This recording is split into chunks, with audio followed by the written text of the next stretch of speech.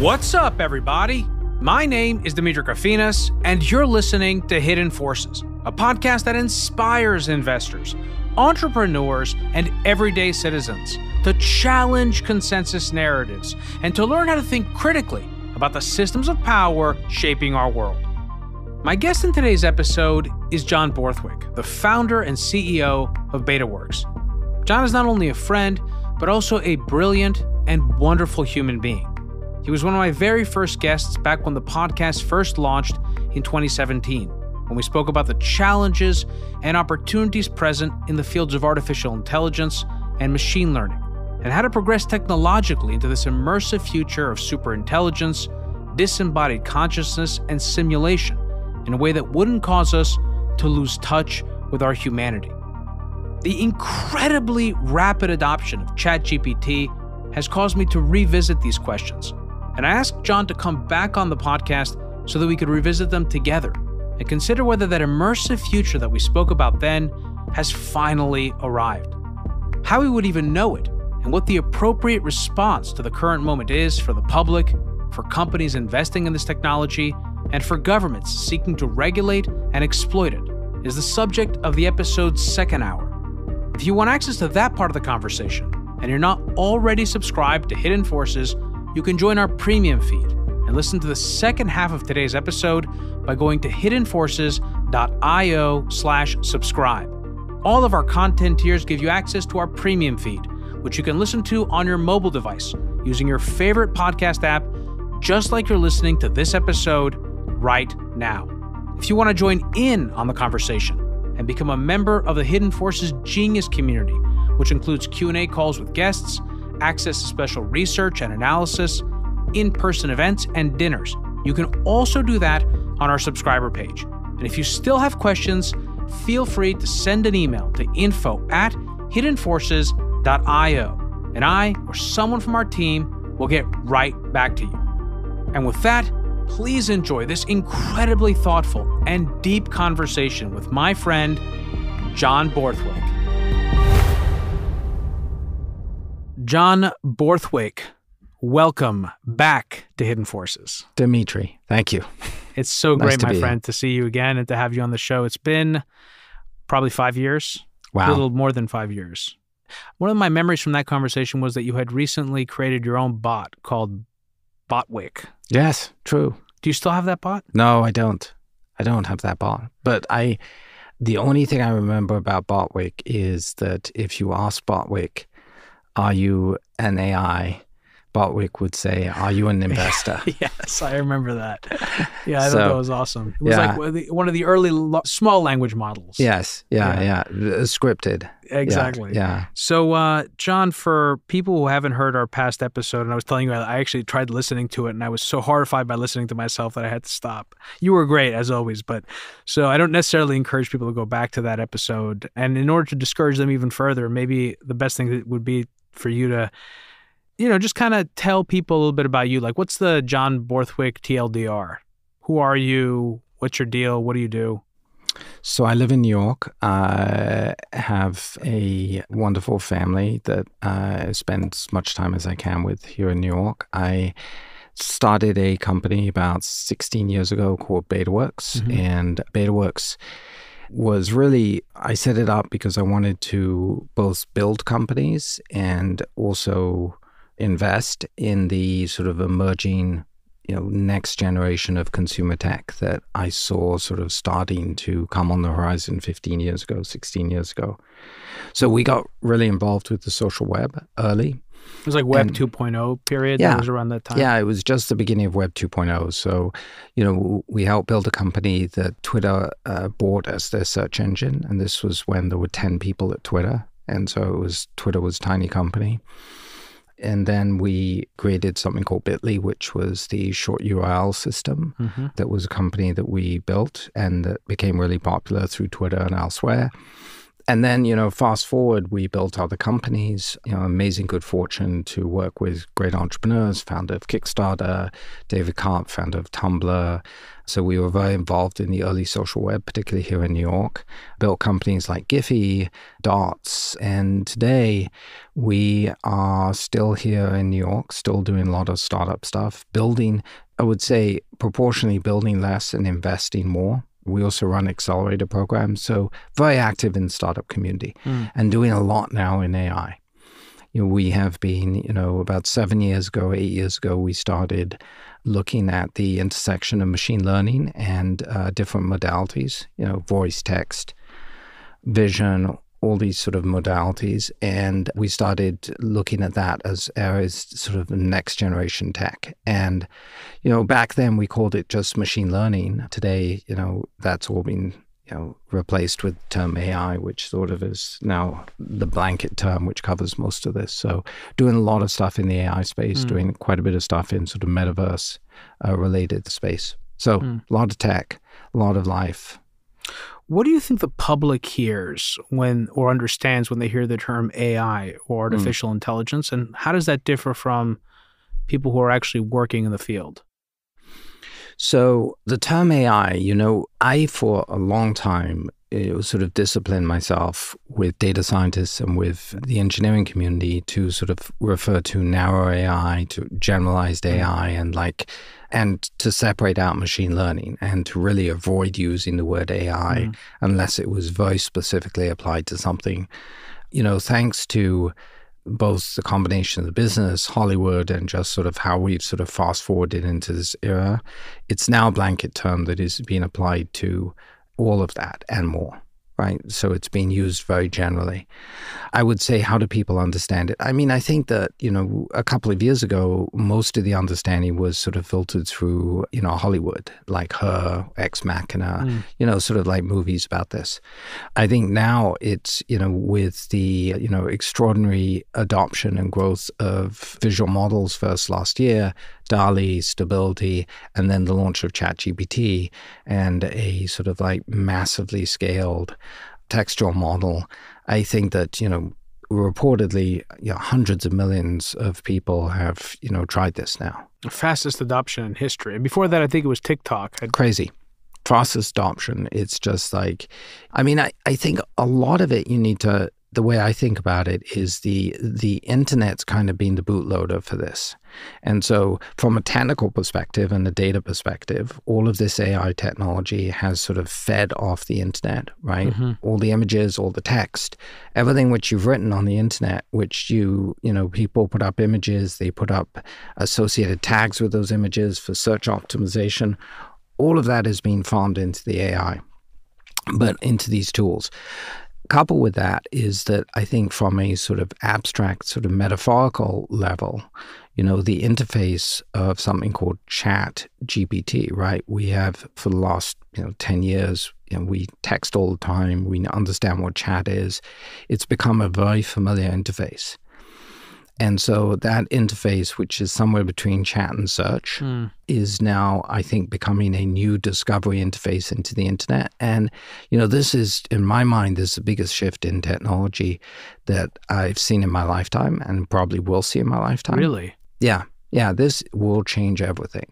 I am not of the sort of, iterative improvement in large language models, specifically? I think the iterative improvement of specific models around all the different categories and modalities of media, from visual models to language models to video to synthetic data to all of this, and then the ability to be able to go across these models and tie them together. But yes, the large language models, look, language is the connective, tissue and API of our species, right? And now we've introduced a machine interface into that. You think about the most mundane things, right? You think about, healthcare, you think about education, you think about law, And you think about the ability for a, law clerk to be able to, use one of these tools to be able to transcribe, to be able to think, to be able to actually build a case, to be able to look at case law, to be able to search case law.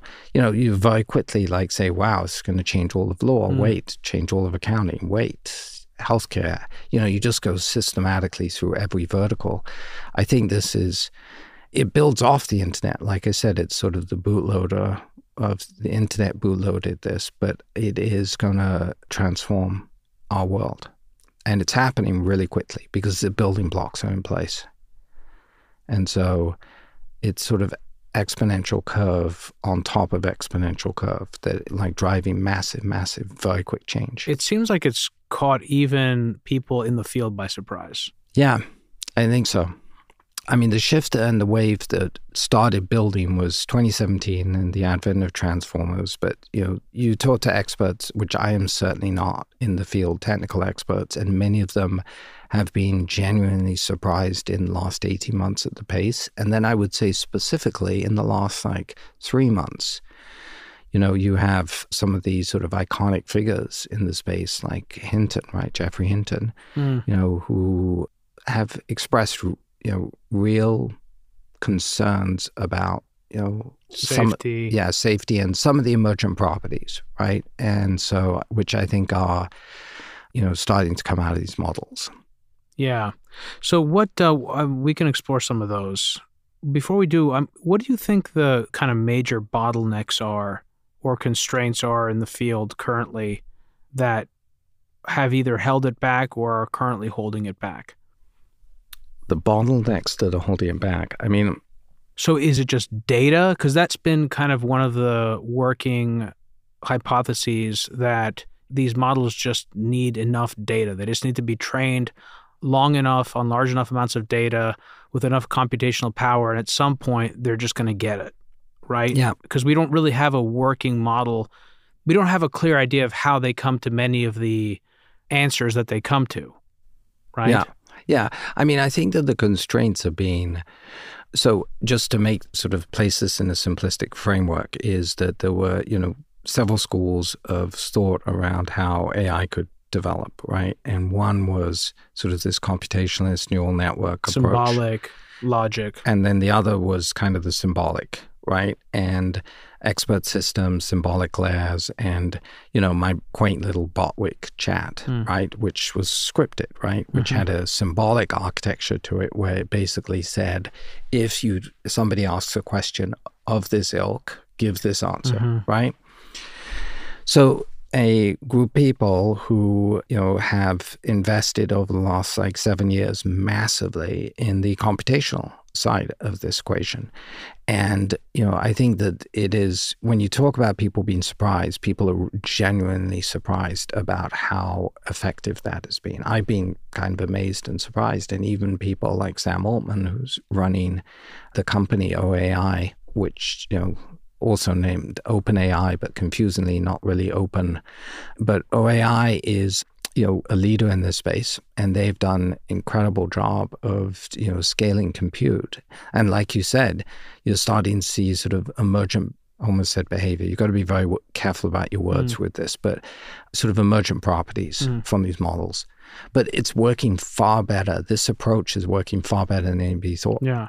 I mean, we were talking about that before we got into the studio, like the example of ChatGPT being prompted, not even being prompted with a specific thing to reflect on, but just kind of to reflect on the answer that it gave.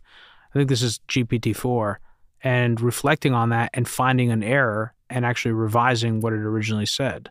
Yeah. I think that would qualify as an emergent behavior, right? That's not something that had been planned for.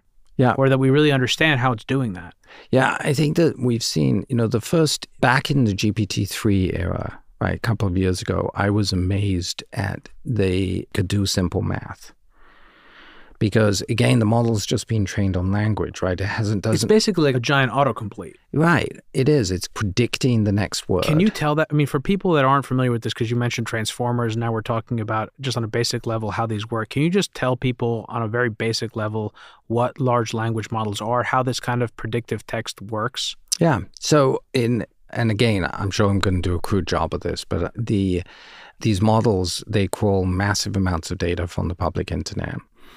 And so you could take sources like Wikipedia or sources like Reddit, but just generally the whole public internet, they take all of this data and they place this into a sort of, I think about it sort of as a multi-dimensional space. And then they use predictive modeling to understand the associative relationship between words. And so from an output standpoint, when you interact with them, they are, as you were saying, basically just predicting the next word in the sentence, what is going to come after this, right? But there's no sort of mental model or symbolic structure around There's that. a kind of statistical structure that they've been able to derive from this extremely large data set that it continues to amass. Right. But what is amazing is that you are starting to see mental models start to appear, right? So, I was listening to a interaction, and we can put this in the footnotes if you want, between an author this week who was playing around with GPT-4 and exploring the concept of theory of mind. And, if you talk to a human being, they have a theory of, this physical space. They have a theory of New York City. They have a theory of a particular conversation. They have a theory of the interactions that we're having. If I say half a sentence, you have a theory, you develop a theory on why We're modeling the other brains. And yes. if you want to make it a very crude sort of, we're modeling other people's minds. Right. And what you're seeing in these interactions is that there's an emergence of that, which is truly remarkable. And so then the question is, okay, how far does this go? Because we didn't expect it to go this far. So how far can it go? And I think that, the degree to which this has surprised people, I think has been, it's one of those things that's both been overplayed and has also been underplayed, right? Like one of the things that has become fairly evident in the last few months is that Google, who are like definitely one of the, going to be one of the sort of monster players in this business, that even Google didn't quite understand this and didn't invest in, their DeepMind group was doing amazing work with AlphaGo and with a lot of they were going down a very different direction and doing amazing work in AI, but they were underinvesting in this. And something came to light about a week ago that it seems like Google, in the sort of race to like chase OpenAI, which is, just wholly fucked up, that we're in this sort of arms race. Commercial arms race. But in the race to do that, it seems like some engineers at Google were using ChatGPT in order to train the Google model. And so the Bard model that they were trying to bootstrap on top of Lambda's ChatGPT. Bard, the name of the Google model is Bard. Yeah. Which is an interesting name that they chose. Yes. Yeah. And now, all these names are super interesting, right? And now I think that internally they're calling it Gemini. We'll see whether they keep the public name as Bard. But this stuff is just moving really quickly, Demetri. You were telling me before that the cost is also dropping enormously. Yeah. How does that work exactly? And what can you put some numbers behind that?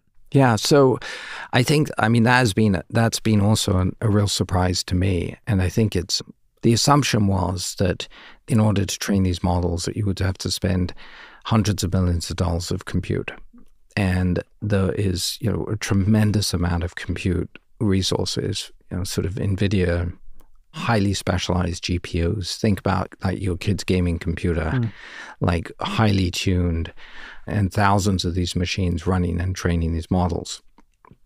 Last year, the sort of one of the big events last year was the release of the visual model DALL-E, which came from OAI and was like this kind of incredible model where you could basically ask it to compose visual images, right? Show me make a painting. You've been posting about that too. So all the different AI artwork that was coming out. Yeah. So, and it was kind of fun, beautiful, and interesting. That particular model, the DALL-E model, probably cost, we don't know, but probably cost north of $100 million to train.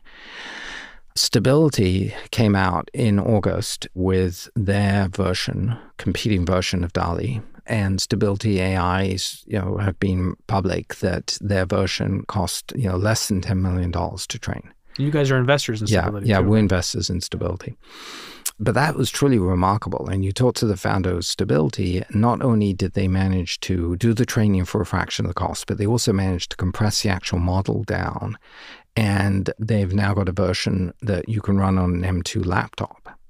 And so the speed at which these things are and the sort of deflation of the cost of creation of these models is kind of remarkable.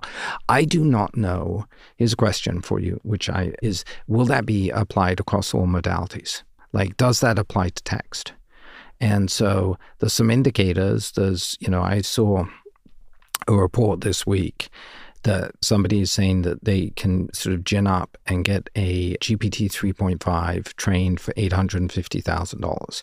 If that's true, that is going to be another radical step in that price compression. But it also will say, hey, this actually applies to text also. Because, I was wondering after, the release of those visual models, will this actually work with text? Or is text different in some ways? Is it just more complicated? Is it just much wider possibility space and computational space? What is your sense of where the conversation is right now, the public conversation around this, and how closely aligned do you think, to what we should actually be asking? And then what are those questions that we should be asking? Because this has hit the public out of nowhere. Yeah. People are still on the level of kind of stunned by it, sharing pictures. Like most recently, what people were sharing were these images that were generated of Trump being arrested on the day of his arraignment at the Southern District of New York. We've seen deep fakes becoming increasingly more convincing over the last few years. So we kind of knew that this was coming. So I feel like part of what's also happening, John, is that we're beginning to realize now that we're getting closer and closer to, I don't want to use the word the singularity, because that has very specific connotations, but in that sort of sense, the singularity, like geometrically speaking, like we're closer to that thing where we're living inside of the moment that we've all sort of been anticipating. Yeah, I think so. I mean, I think that, people talk about the path to AGI and they use the term takeoff, right? And I think we're on the runway. And do we even know what that means? Like, no, what does it mean to be? What does AGI even mean? We don't, right? Yeah.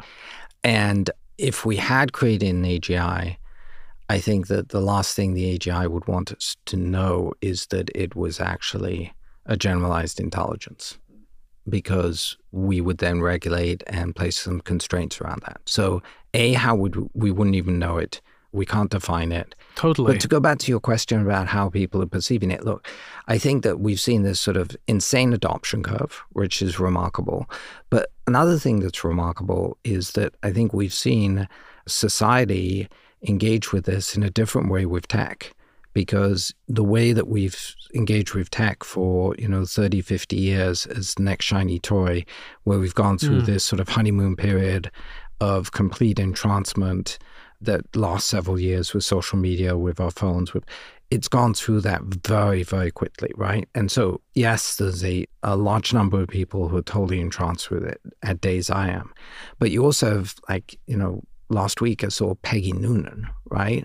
Peggy Noonan, the Wall Street Journal columnist? Yeah, she was Reagan's speechwriter, right? And she wrote a piece, right, when there was the call to pause development or the open letter training. That was... Yeah, and she wrote a piece saying, we shouldn't pause, we should stop. She was like, if this is like fire, we should stop. We should just stop and think carefully about what we're doing as a society. So we can have a discussion about the statement, but the fact that Peggy Noonan is chiming in on this is totally remarkable.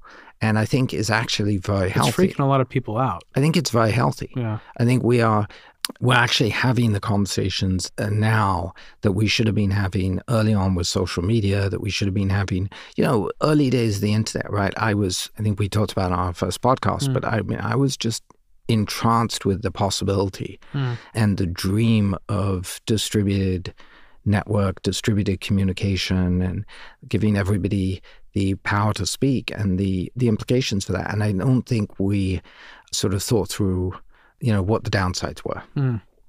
So So I think we're dealing with this really differently, which I think is good. Totally. I mean, that's a great analogy. You have a great story that you tell about how you drove up to Boston to go on the internet. Yeah. Yeah. Yeah. You remember that? That was 93. 93. Yeah. I think that's what you said. And also, it's so important to recognize how different the country was, the culture was. So this was 30 years ago. It was 2 years after the end of the Cold War officially, 3 or 4 years after the fall of the Berlin Wall. There was a real sense of opportunity and less fear around technology. I mean, we had just gone through, around 1992, I think was when Terminator 2 came out.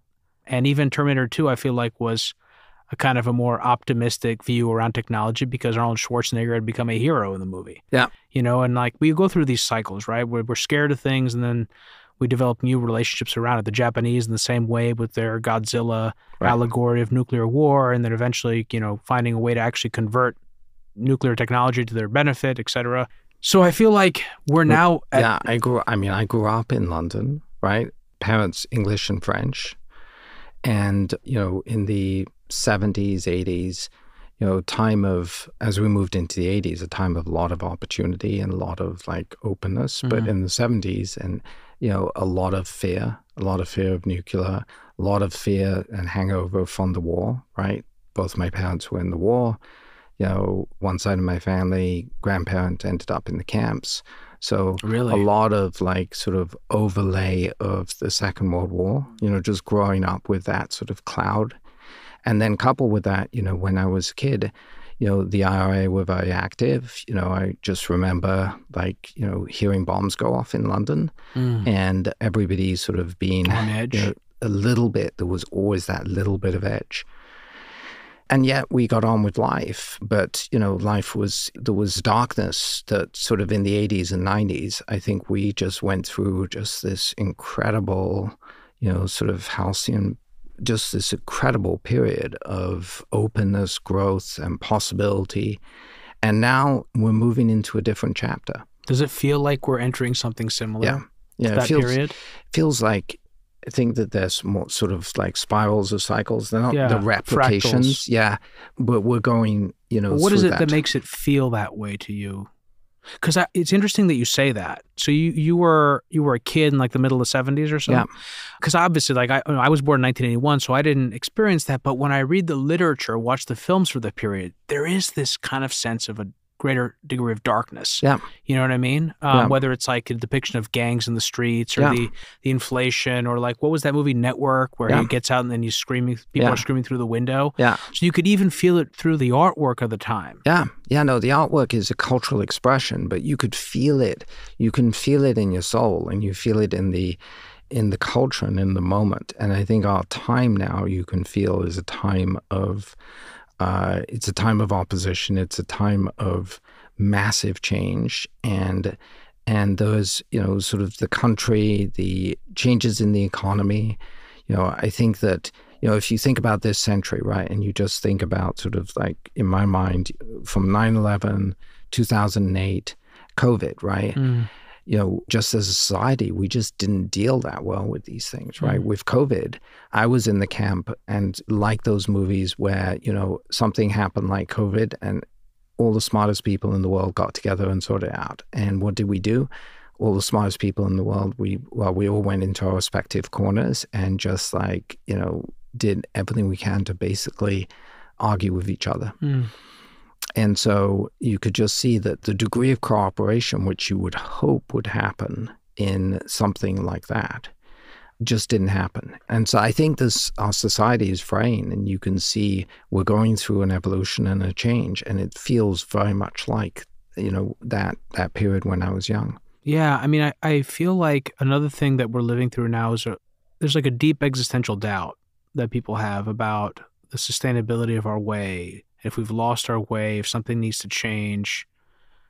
And there's a kind of lingering existential fear, Yeah. And like a lot of that stuff was going on, it was in the culture with climate change for a while. But what's really interesting is it feels like what was more true was not the climate change, it was the fear. And that fear has moved. It isn't just with climate change. It's with AI. It's with a lot of different things. Yeah. It's like there's something deeper that we're tapped into. Yeah. I mean, I think that it became very profound with terrorism, which was sort of like in the early 2000s, absolutely. Massively overplayed. But the culture stepped into it and we became obsessed with it. And what's interesting about that, John, too, and I want you to go with that, I just want to also throw this out because I was thinking about this and I didn't mention it, was in the 2001 terrorist attacks and in the 2008 crisis, there was still enough social trust in the institutions and in leadership to hand off the football, so to speak, right? Yeah. There were some doubts in 2008. In 2001, it was full. They just gave the reins of power over. Yeah. 2008, there were some concerns because we had the lingering effects of the Iraq War and some of the stuff that came out of that war and revelations about how the administration lied. But in COVID, there was zero trust. Yeah. And I think that's also kind of what makes this moment particularly anxiety producing, because this is potentially, even the most benign outcomes of what we're seeing now with AI, these suites of technology that we call AI, the most benign outcome is extremely disruptive to people's daily life and will require some kind of public response to kind of mitigate and manage. Yeah. Because we've seen the effects of opening up of globalization in the 1990s and how disruptive those things were. This is way more disruptive. So that's the most benign outcome. The most dangerous outcome is that we kill all of humanity. This is what people in the field are worried about. Yeah. That they're ascribing some percentage. I think the number I've seen is 10% chance. These numbers are total BS. No one has any idea. It's just a feeling, but that tells you something. Yeah. And we've cried wolf so many times, and there's this doom porn content engine that exists today where people monetize fear. And so even when I'm talking about this, I'm like, well, I don't want to sit here and I also want people to know this, that this is a very important thing for both of us, that we're going to actually talk about ways forward. Because I think that's where we need to be. But so it's a wicked moment. Yeah, I think one of the other things, so a few comments. So one is that I think something which is really different from back in the at least previous periods when I was alive is that there was also parallel narratives of hope and opportunity and also of new systems. And today, as we've gone through this cycle, we've basically just grasping the old systems, right? Sort of see the resurgence of Marxism is insane. Right. And I'm not only talking about what's the CCP and what's happening in China, but also and sort of the evolution of sort of what Xi has done with sort of a, democratic sheen on top of a Marxist engine. But you look here in the United States and you look at sort of parts of the sort of progressive language and, sort of the system is, drawn from sort of a Marxist textbook because it's essentially based on an underlying presumption of power dynamics.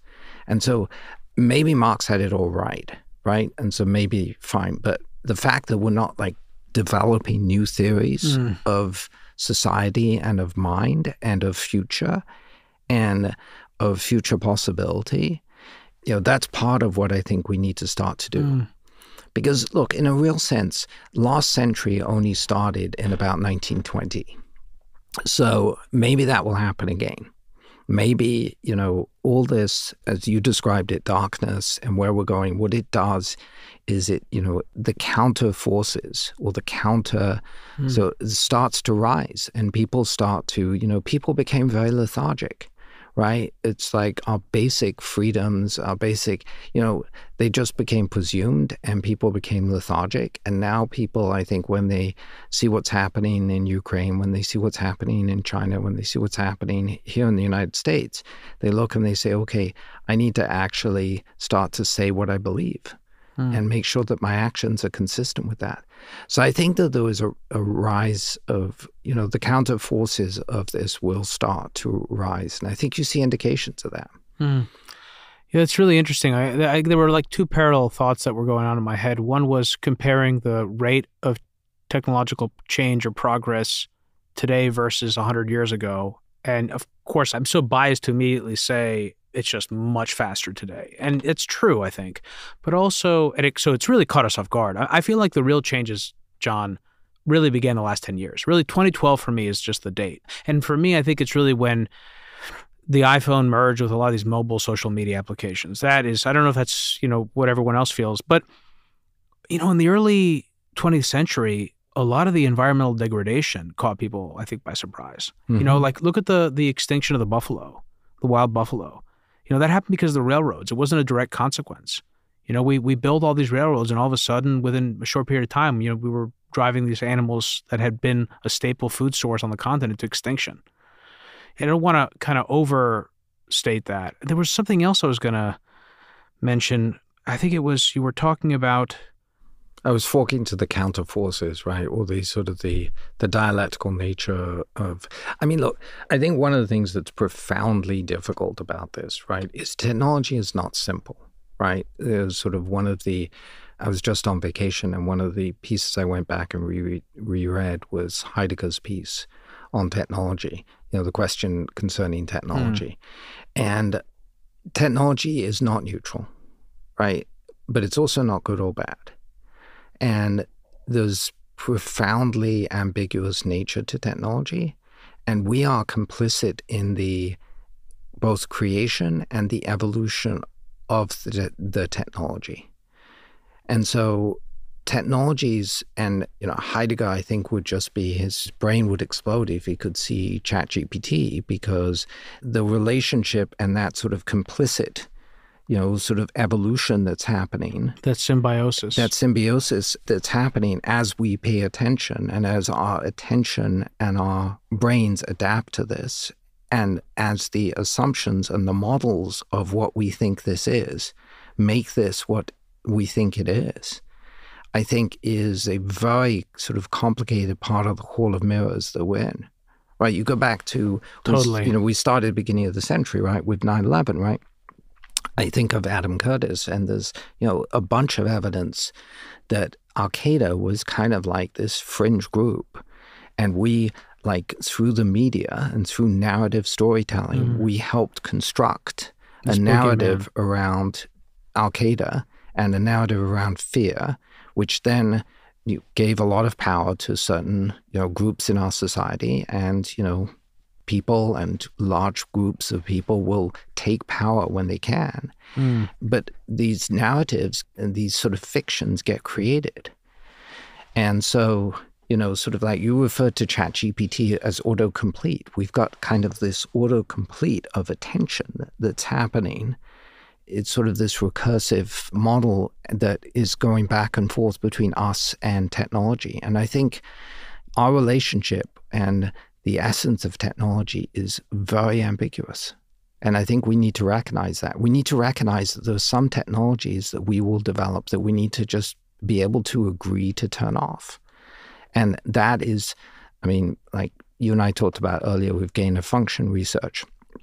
We don't need to get into a discussion of the politics of what could have happened. But, my opinion there isn't useful. What I think my only point is that is a form of research that we as a society should have had a conversation about and said, this is actually not a form of research that we want to be conducted.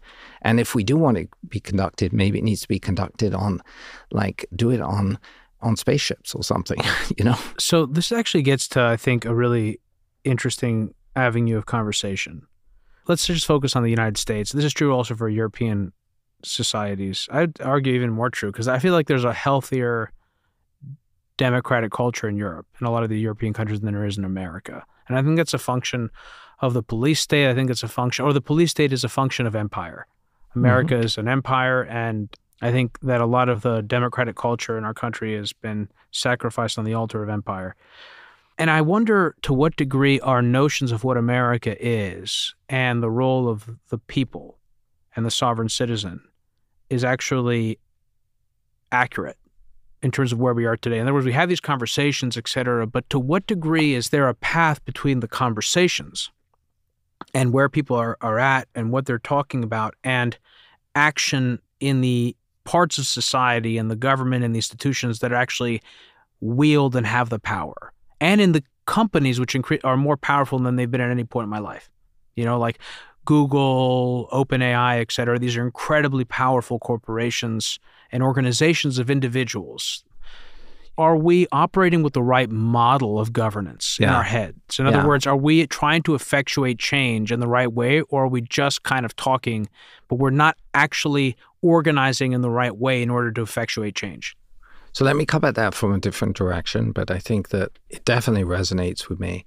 I mean, I think that our information systems have been, and the architecture of our information system has been flattened. And so we now have access to any piece of information in the world, which, back in, the 90s was just like blowing my brain and like, oh my God, this can be amazing for everyone. But as a consequence to that, I think we've lost some, if not a lot of ability to cognitively construct sort of frameworks around information, to basically like create these sort of, I think about them as sort of stack of beliefs and assumptions. And how does what you believe around the world, about the world, actually get constructed? And very specifically, I think software developers and have done an incredibly poor job of like giving you tools to be able to like organize and stack your beliefs and around information. So we have all this information. It's a fire hose. It's fire hose, and we're drinking from the fire hose, or we're being flooded by it. It's not knowledge, right? It's not like if you think about sort of a very sort of like, go back to the Greeks, right? And you just think about sort of the quest of knowledge and the quest of self-knowledge. This is just a fire hose of crap, right? So we could talk about the fire hose, and we can talk about the sort of the chaos dynamics of the fire hose and how that's being used and manipulated. But I think that go back to the institutions, our institutions are still operating mostly in this hierarchical structure. And so we haven't figured out, if we have a flattened network information architecture, we don't have a governance architecture that is particularly networked. Now, I would say a lot of things I agree with you about Europe versus the States versus the US, but I do think that the federal state system in the US actually resembles more of a network architecture.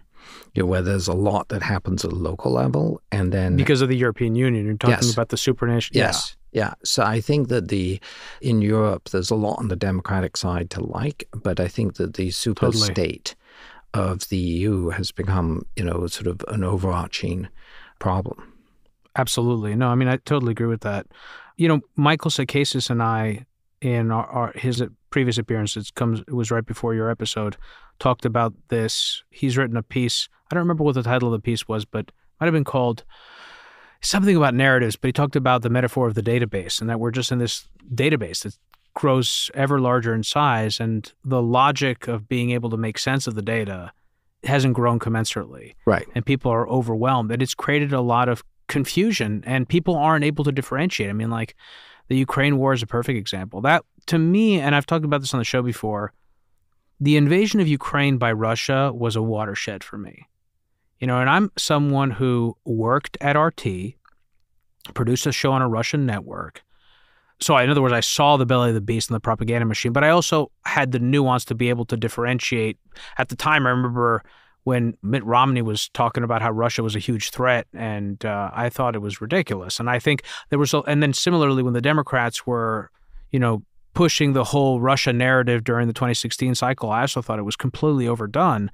And I had a lot of people on, like John Mearsheimer and my old professor Stephen Cohen, on the podcast to explore that view. But that didn't prevent me from seeing the invasion of Ukraine for what it was, and the danger that it represented, and assigning blame exactly where it belonged. Yeah. But what I saw was how that not only was that invasion spun through this disinformation machine, which, again, this word disinformation, I mean, I haven't read this article yet, but there's a writer named Jacob Siegel who's published something on this. I actually want to read it. I started listening to an interview that he gave, and there's this kind of of course, there's an acknowledgement that disinformation is a term that governments most certainly use to their benefit. So they want to label more things as disinformation, even if they go against the government, even if they're not. But there really is a disinformation paradigm here. And anyway, I just remember, the invasion of Ukraine, in the lead up to Ukraine, lots of educated people were saying that it was a hoax, that it wasn't going to happen. Then when it did happen, They had all sorts of other crazy theories, like the ruble was going up as Russia was being sanctioned, and the ruble was going up because rubles weren't being exchanged for dollars. People were saying, coming up with theories, this was a sign that, some Putin playing 3D chess. I mean, there was all sorts of insane narratives all over the internet, and just people aren't equipped to differentiate with those things because people use heuristics to decide what's true and not true. And usually the heuristics are institutions, governments, leaders. And so we're in this like incredibly difficult time for people where you're just fighting to establish credibility. Yeah. And I think it's a loss. I think that the heuristics are missing, right? Sort of that's the modeling and the frameworks. I think the narratives become like really powerful and like get into our sort of lower brainstem. And, we become obsessed with narratives, and some of these narratives are just complete bullshit, right? Mm-hmm. I mean, like with Putin, right? There was the narrative that I had prior to the invasion was that he was basically a kleptocrat, and that this was a sort of, a completely dysfunctional state, and that there was no ideology, right? And one of the things that, after the invasion, I became, for a couple of weeks, I became obsessed, like sort of reading a lot about some of the core ideology of, sort of the Eurasia, Mother Russia, the Imperial Alexander Dugin, all of these sort of like, fringe fascist ideology that seems to underpin some of this. There's also sort of a really strange sort of like religious component to this.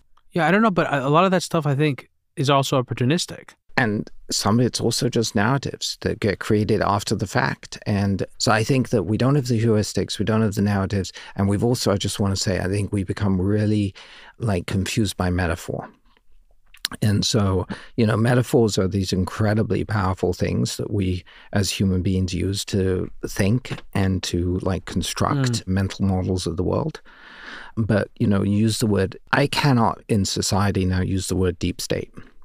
I believe that the systems, sort of like go back to like, was it Eisenhower and the military-industrial congressional complex, right?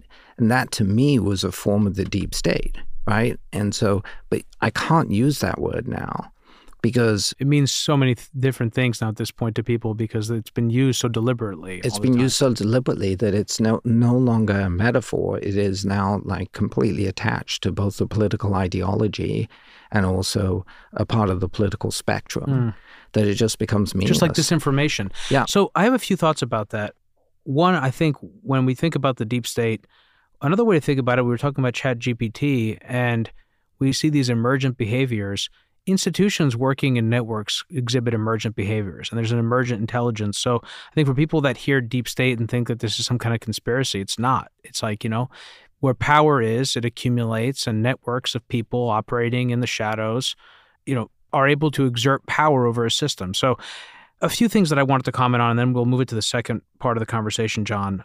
I want listeners to go back and listen to my conversation with Peter Pomerantsev, because I thought that was like his book, Nothing is True and Everything is Possible, was just a really impactful book for me that put a kind of framework around the nihilism and cynicism promoted by the Putin government and the brand of propaganda out of Russia. Because, historically, like when we think of Soviet era propaganda, it was also very ideological and was trying to push back against the American capitalist Christian, propaganda model with their own sort of atheistic, communist, alternative.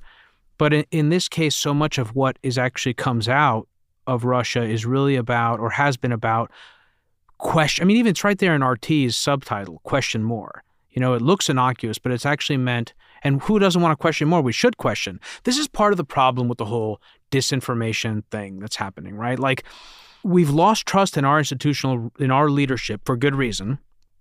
And so the opposition weaponizes that by telling us, well, you should question them. Well, of course we should question them. But in so doing, the goal, I think, is to undermine our sense of reality. So there's this one parallel process that's happening, and there are people that are complicit in that, both knowingly and unknowingly, within our own societies, who are working to undermine our own societies. And you and I have talked about this. There's this insurgent element, and I've talked about it too and written about it on Twitter, There's also the culture war, and this is incredibly important. I think a lot of people miss this, and I think Democrats are largely sort of AWOL on this whole issue. And I think the most interesting idea is actually about how to reform society and do it in a way that is supportive of the human being and that works for people are actually coming out of the right, not out of the left. And I think that what Putin has done is he has held himself up as the sort of guardian of tradition and the guardian of the world that a lot of people understand and that resonates with them. And so what you have is people on the right, a lot of people on the American right and in Europe, people that are, and again, the right is such a kind of inexact term. It's a bunch of concentric circles. A lot of people see Putin, they say, I can relate to him more. There's something more relatable about him, what he stands for. And they're willing to support him and his policies because of that sort of feeling and I've seen it even in my friends, forget just my friends here in the US, I've seen it also in some of my friends in Greece. It's even more urgent to push back against Putin, to support NATO. But because of this larger sort of woke movement and woke ideology on the progressive side, and again, these are nebulous terms and they could mean different things for different people, but this kind of authoritarian push on the progressive side that isn't liberal, a lot of people don't know who their allies are. They actually don't. There's this a crisis of national and communal identity. And people don't know, who is my brother? Who is my sister? Who am I part of? You know what I mean? Yeah. And I think that underneath this, not solely, but one of the biggest drivers of this is technological change. Totally. And the shifts underneath, because I think that, with that shift in trust of institutions, shift in trust amongst, people, I think that you see these technologies like artificial intelligence and you just see just how much it is going to transform society. I mean, I do not believe that we are on a path to a generalized, sort of superintelligence with the current technology. I believe that, human intelligence and human interaction, right, is only a fragment of that actually happens through language. And so I think a part of intelligence is embodied and is present in our physical representation. I do think that we are going to, as a species, we are going to develop machine-like intelligences. I distinguish them and think about them as a different intelligence, just like I wake up in the morning and I talk to my dog and I think about my dog as a different intelligence, that I respect, his ability to smell and his ability to do things I can't do, or like my calculator that's smarter and faster than me in umpteen ways. So it's not this conversation and obsession with human intelligence and replicating human intelligence, which is, thousands of years of history, going back to Prometheus and going back to our desire to be gods and to be able to create and to create. It's Frankenstein. It's all of those narratives are being played out again. And I think that the actual, what's actually happening is that we are creating these other forms of intelligence that have the potential to be amazingly assistive to us as a species and have the potential to, to liberate us, from our minds, our bodies, our planet, to do amazing things, to understand possibility space, right? Like one of the things which I was obsessed with and fascinated with in the early days of AI with Kasparov. I went to see Kasparov and Deep Blue play. Really? Yeah. I was young. It was here in Manhattan. It was at the Hilton Hotel. I faked a lanyard with saying that I was on the press so I could get in. There weren't blogs back then, but I've forgotten what I put on it, but I just made something up. And there was 50 people in the room and it was dead boring, right? Because it was this, this guy in a suit, from IBM who would go and consult the computer and then move.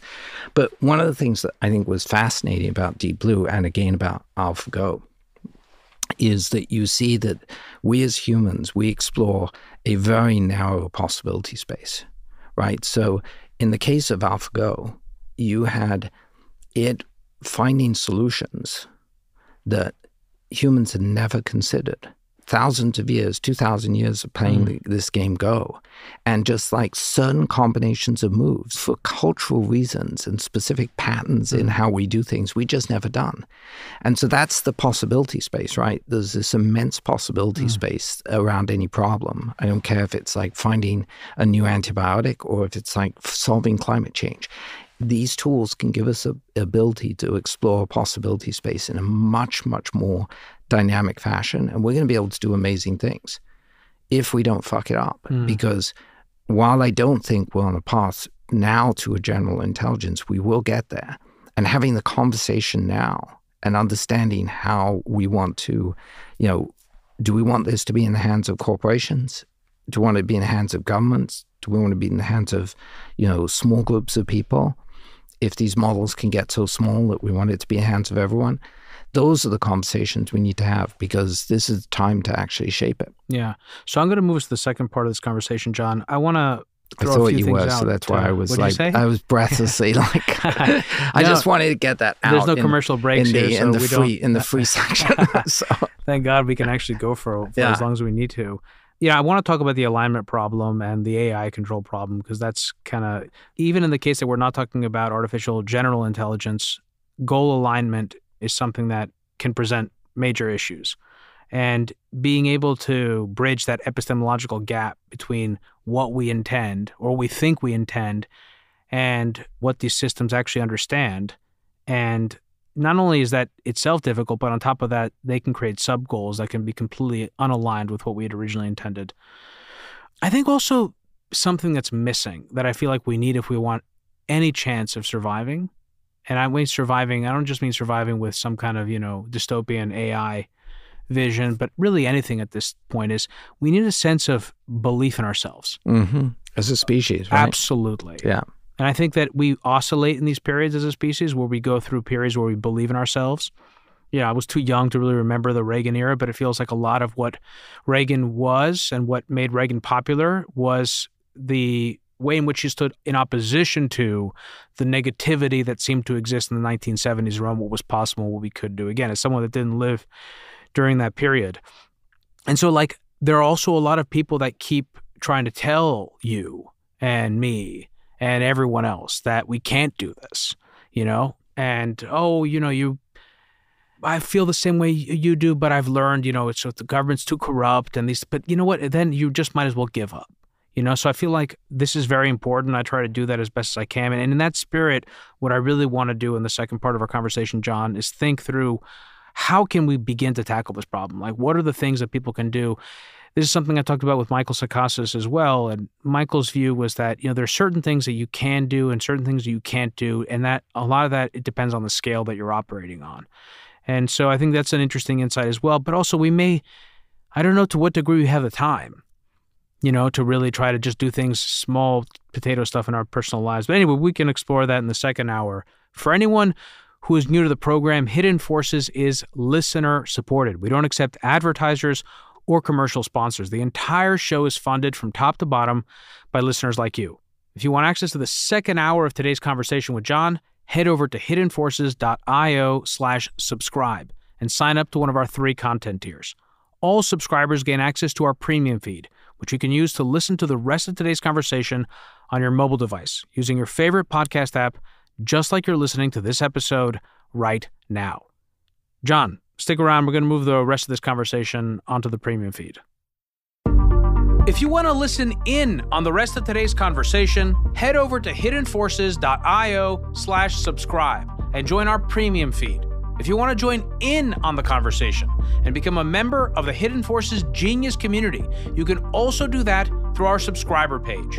Today's episode was produced by me and edited by Stylianos Nicolaou. For more episodes, you can check out our website at hiddenforces.io. You can follow me on Twitter at Kofinas, and you can email me at info@hiddenforces.io. As always, thanks for listening. We'll see you next time.